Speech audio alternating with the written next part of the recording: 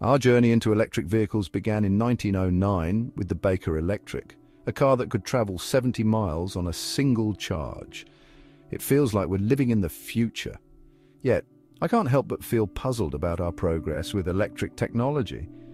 Back then, batteries weren't even a thing. The first battery was created in 1800 by the Italian physicist Alessandro Volta. By 1850, lead-acid batteries emerged, which is mind-blowing when you think about it. Isn't it crazy? It feels like we should be much further along than we are today. Big corporations like those in oil and steel are the ones holding us back.